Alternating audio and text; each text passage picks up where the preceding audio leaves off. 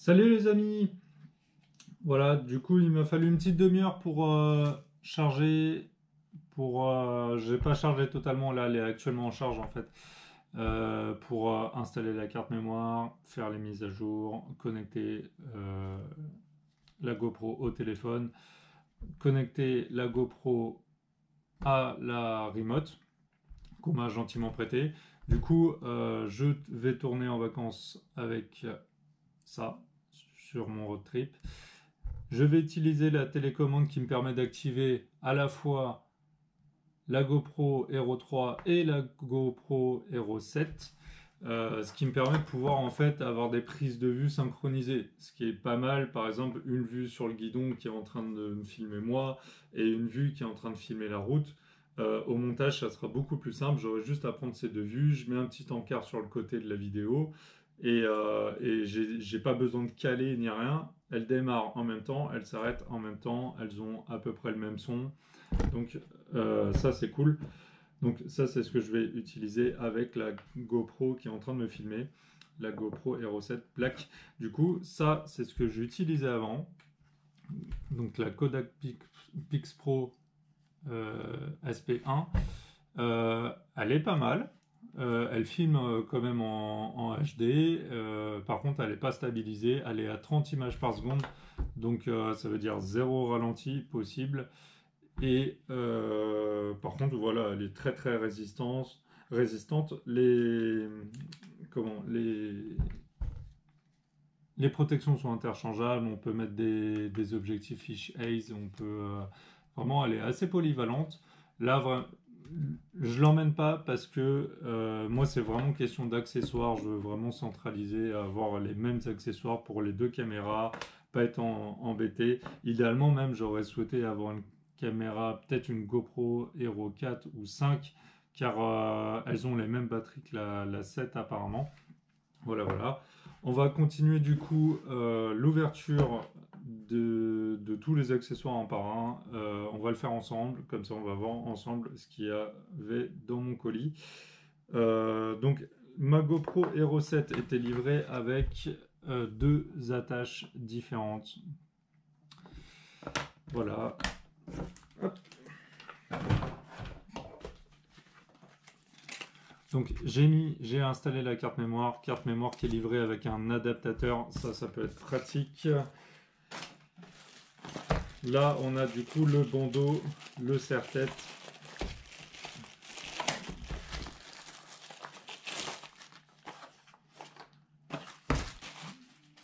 Le packaging de GoPro est quand même pas mal. J'ai trouvé que sur la boîte en fait qui est en train de... J'utilise la boîte de la GoPro comme trépied en fait. Sur la boîte d'origine, c'est vrai que c'est un peu du gâchis de mettre un plastique aussi épais ça aurait été bien qu'il fasse carrément une boîte qu'on puisse utiliser, mettre des accessoires dedans sans que les accessoires s'écrasent pas ou se perdent pas dans le sac. Idéalement même un sac. Parce que là, ils font des sacs payants, mais moi, j'aurais préféré qu'ils économisent 3 balles 3 euros sur le packaging et puis qu'ils me fassent un petit sac en tissu à 3 euros, quoi. Donc voilà, accessoires, le bandeau, serre-tête. Je sais pas par où ça s'ouvre. J'aurais tendance à dire que GoPro, c'est par le bas. Ils font ça à l'envers. Hop! Donc, petit serre-tête. Donc tout petit qui est bien installé. Donc tout ça tient avec des élastiques et donc un petit clips style clips ceinture. Voilà, ceinture, on peut le mettre aussi la GoPro ici sur une casquette. Donc ça tient avec des élastiques. On va le déplier, comme ça on va le tester tout de suite. Voilà. Hop.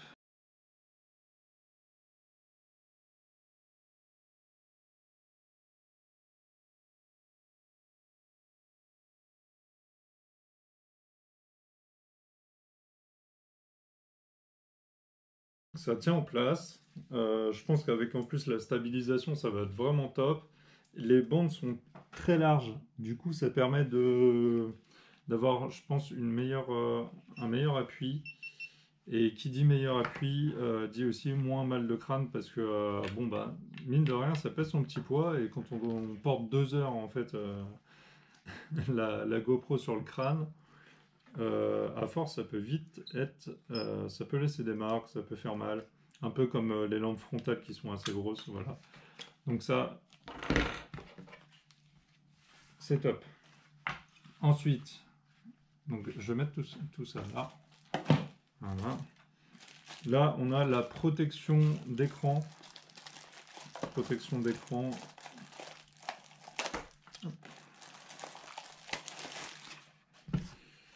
Donc pareil, GoPro, ils font ça bien, ils font ça par le bas. Je pense que toute leur boîte vont être à ouvrir par le bas.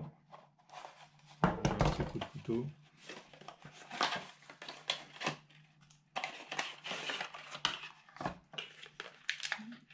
Donc je dis protection d'écran, mais en fait c'est protection d'objectif.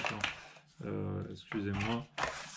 Protection d'objectif. Donc apparemment c'est tout simple à mettre. Il suffit juste de tourner la protection en fait qui est déjà installée. On tourne, on retire et là on met la nouvelle.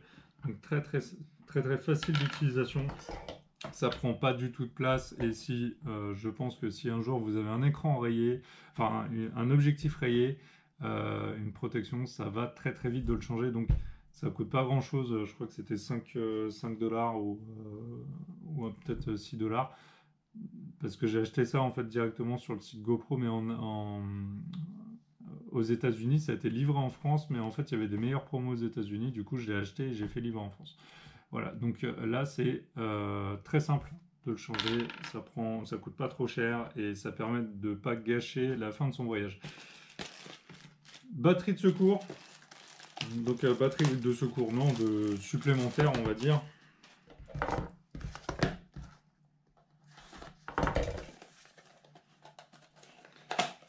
Voilà, donc ce qui est pas mal, c'est qu'il y a la petite tirette, en fait, quand on ouvre, automatiquement, la petite tirette apparaît, on a juste à tirer le produit. Ça, c'est pas mal. Moi, dans mon entreprise, je fais de l'emballage et quand on voit un petit peu comment sont fabriquées les boîtes, moi, j'imagine les machines qui sont derrière qui font ça, parce que c'est quand même intéressant, il y a du collage, donc ces machines-là doivent être quand même assez grande et imposante. Voilà, donc petite caméra, petite batterie, excusez-moi. Alors, il y a un point négatif. Là, il y a une petite tirette. Donc en fait, la batterie pour la retirer, j'ai essayé donc tout à l'heure en mettant la batterie dans la caméra quand je l'ai mise en charge. J'ai trouvé qu'elle était quand même, c'est assez facile à ouvrir le clapet. On insère la batterie s'enfonce pas facilement, il faut appuyer un peu dessus.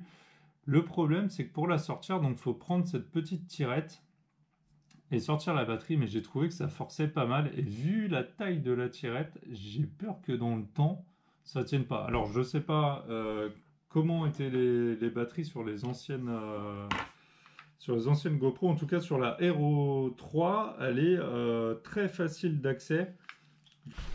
Sur la Hero 3, c'est vraiment pas compliqué. En fait, on a juste à retirer un cache. On retire ce cache et après, hop, la batterie, elle est sortie. Que sur la Hero 7, il faut quand même tirer sur la languette. Et tirer sur la languette, j'ai peur qu'à force, si même avec la chaleur, le froid, je sais pas, les batteries, elles gonflent un peu avec le temps. J'ai peur que ça devienne problématique en fait. Voilà. Donc ça, hop, hop, on est reparti. Donc, accessoire suivant, ça va être la pince.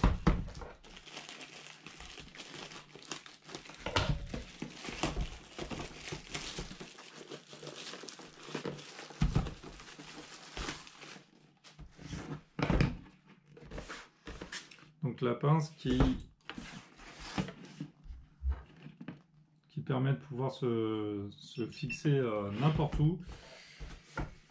Donc là, le packaging, il s'ouvre comme ça. Hop.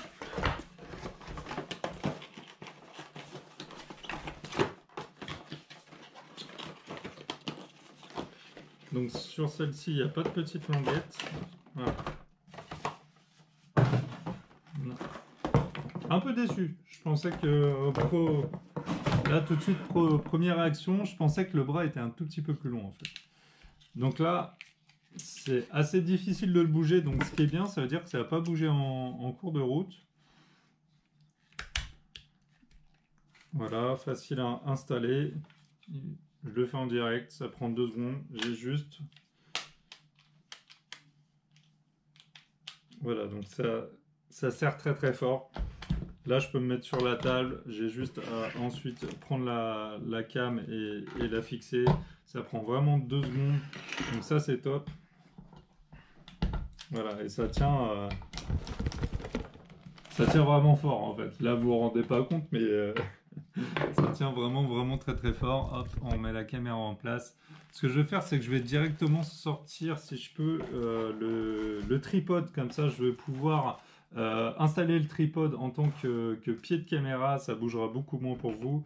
Voilà, donc ça c'est top. Ça, c'est sûr que je l'emmène. Ça va pas prendre beaucoup de place en fait dans les valises parce que je pense que en fait je vais l'attacher dehors sur la moto et elle va rester, même si j'ai pas la caméra dessus, elle va rester sur la moto. Voilà.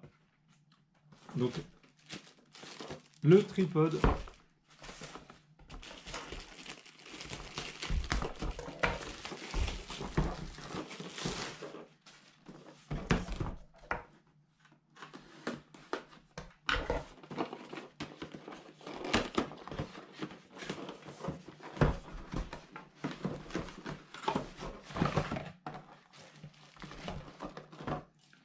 Le tripode qui va être super pratique, je pense.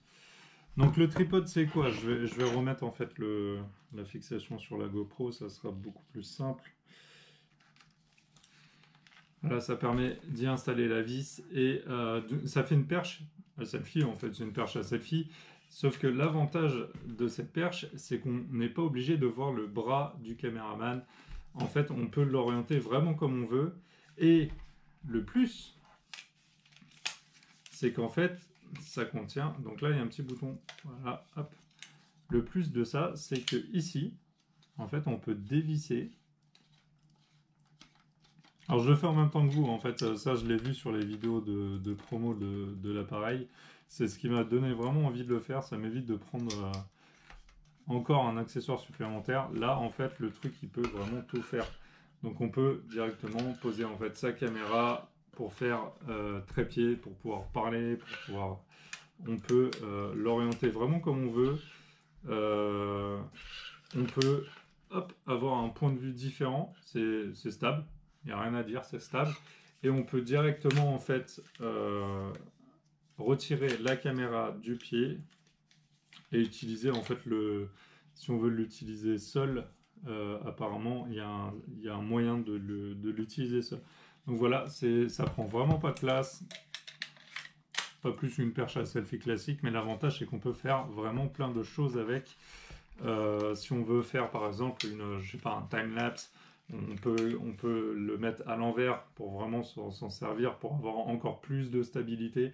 Donc là, c'est vraiment cool, facile d'utilisation, il y a juste à serrer, tac, tac, tac, hop, on peut se filmer. Voilà, ça c'est top. Donc, on se retrouve dans 2 minutes, même pas 2 minutes, vous n'allez même pas voir que ça dure 2 minutes, je pense que ça va faire coupure, montage, hop, et on continue le déballage.